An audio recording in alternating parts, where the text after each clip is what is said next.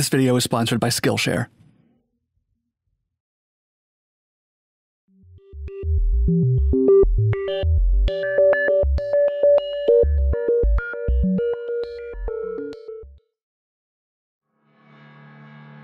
Chernobyl pets.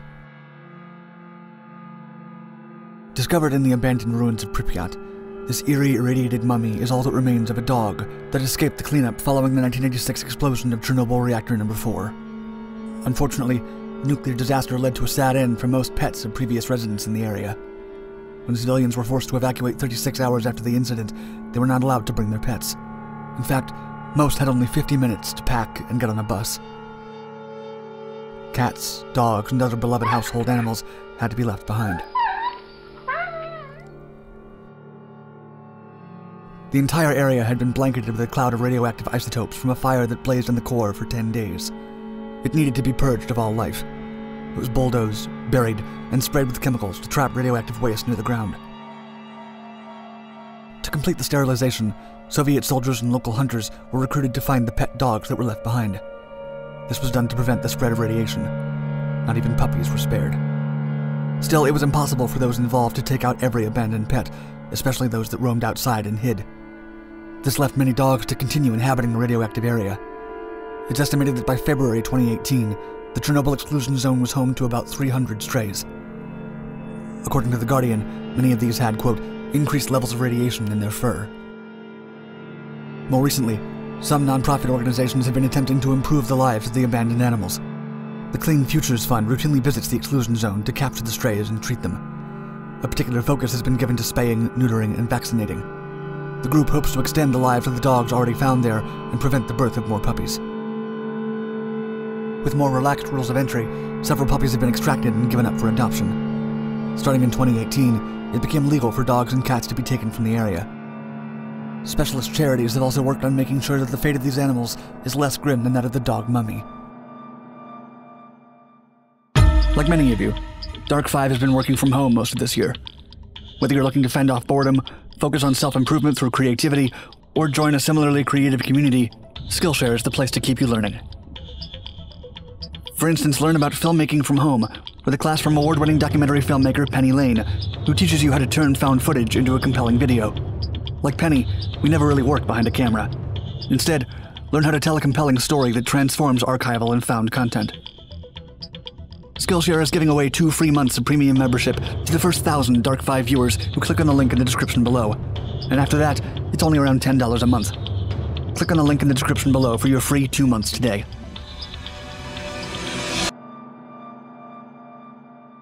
Firefighters. In the immediate aftermath of the Chernobyl disaster, Igor Kostin was one of 5 photographers allowed at the site. This access allowed him to capture nightmarish images of a radioactive purgatory, such as this one of a doomed first responder. The first firefighters arriving after the explosion were not told that the reactor containment vessel had been breached. The first to arrive was a Chernobyl power station brigade led by Vladimir Pravik. They were not told about the dangers of the radioactive debris and believed that the fire was simply the result of an electrical circuit malfunctioning. They recalled the dreadful realization of finding pieces of burning graphite that had been ejected from the core and described the radiation as, quote, tasting like metal, while feeling, quote, pins and needles penetrate their faces. Fire engine driver Grigory Kmey would later recall his harrowing experience, stating, quote, we arrived there at 10 or 15 minutes to 2 in the morning. We saw graphite scattered about. Misha asked, is that graphite? I kicked it away, but one of the fighters on the other truck picked it up. It's hot, he said. We didn't know much about radiation. Even those who worked there had no idea. There was no water left in the trucks. Misha filled a cistern, and we aimed the water at the top. Then those boys went up the ladder, and I never saw them again. Biorobots. Scoop. Scoop. Run away. In this dystopian photo by Kostin, human liquidators cleaned the roof of Chernobyl reactor number 3. Robots initially working on the site could not cope with the intense radioactivity and were replaced after 2 days. The liquidators were teams of both civilian and military personnel who were tasked with dealing with the immediate consequences of the nuclear disaster on site. They have since been credited with containing the immediate and long-term damage to the area. The most dangerous radioactive materials were disposed of by military liquidators wearing protective gear. They were called, quote, biorobots by the military. The workers were limited to 40 to 90 seconds of radiation exposure on the rooftops due to the highly radiative blocks of graphite and debris. Although the biorobots were only supposed to perform the 40 to 90 seconds cleanup once per person, some were sent back to the rooftops over 5 times. They only removed about 10% of the rooftop debris. The rest was removed later by unprotected liquidators.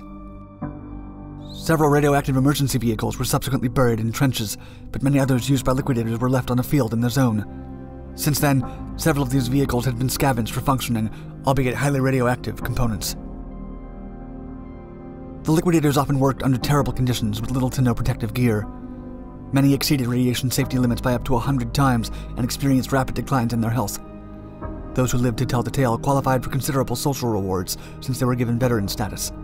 They were praised by the government and media as heroes and were awarded medals along with special certificates. Over 600,000 people were recognized for their contributions in the cleanup effort. Ultimately, the radiation exposure among them varied wildly. Some experienced no ill effects, but many of the liquidators suffered harsh consequences for their heroism. Radiative carriage. Many residents living near Chernobyl were not informed of the catastrophic nuclear accident until days later. In the village of Tatsenki, Kostin photographed this liquidator pushing an abandoned infant, lost in haste or despair. Allegedly, the liquidator found the baby in its carriage during cleanup while measuring radiation levels. The village sits inside an abandoned zone of alienation that serves as an excluded area around the reactor covering a 30-kilometer or 19-mile radius. It's also known as the 30-kilometer zone, or for Russians, simply the zone.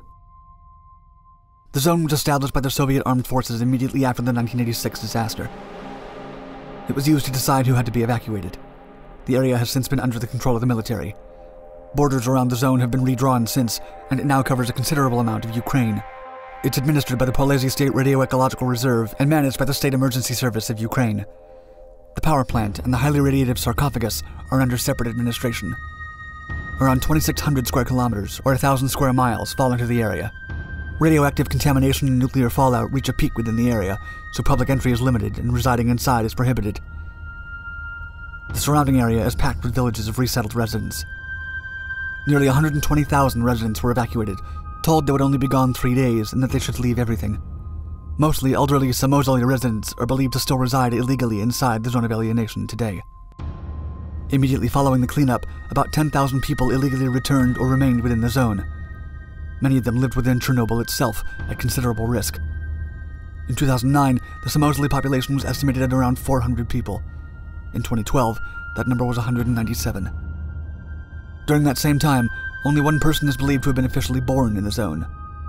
On August 25, 1999, 46-year-old Lydia Savenko gave birth to a girl after returning to Chernobyl with her husband, Mikhail Berdernikov.